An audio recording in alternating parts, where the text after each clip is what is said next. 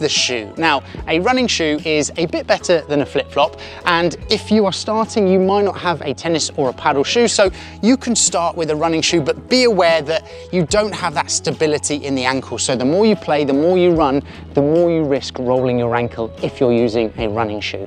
What you really want to do is to step up to a paddle shoe, and quite often a tennis shoe will do.